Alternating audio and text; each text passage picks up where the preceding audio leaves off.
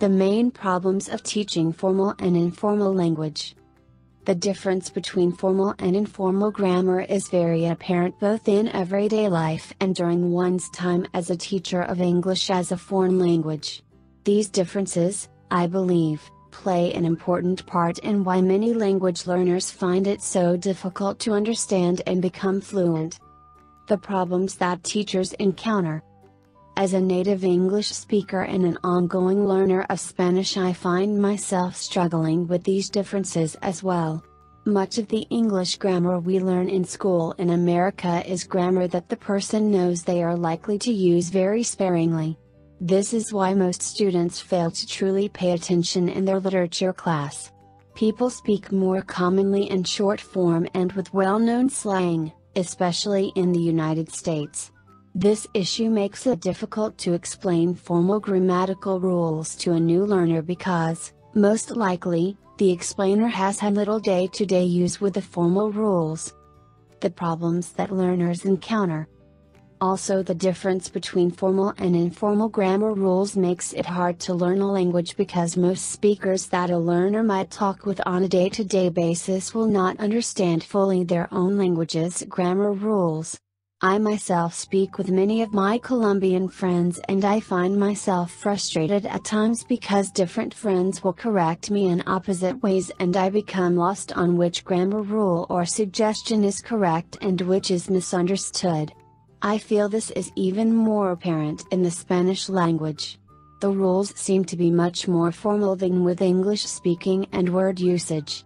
English is much more compact and, combining the fact that English speakers love to speak quickly and cut words short, formal rules become seldom followed and slang begins to take over. The dilemma that teachers face. As a TEFL teacher, whether working in Colombia teaching English to native Spanish speakers or teaching English in Asia to native speakers of other languages, I always push to teach my students both formal and informal grammar, with an emphasis on informal grammar.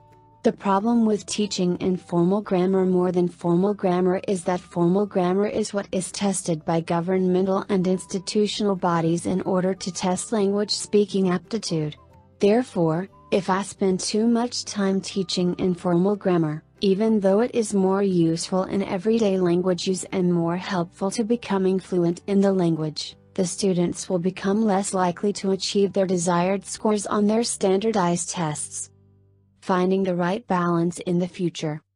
I will strive in every class to teach both informal and formal language together while teaching and informing students how words will be tested while also informing the students in how the language or vocabulary for the particular day is used in day-to-day practice. I believe this greater understanding of how words are used in day-to-day practice, informally, will give each student more comfortability and confidence to use the language and practice their skills more often.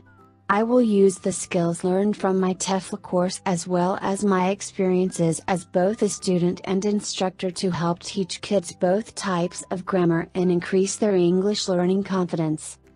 Are you ready to teach English abroad? Speak with an ITTT advisor today to put together your personal plan for teaching English abroad.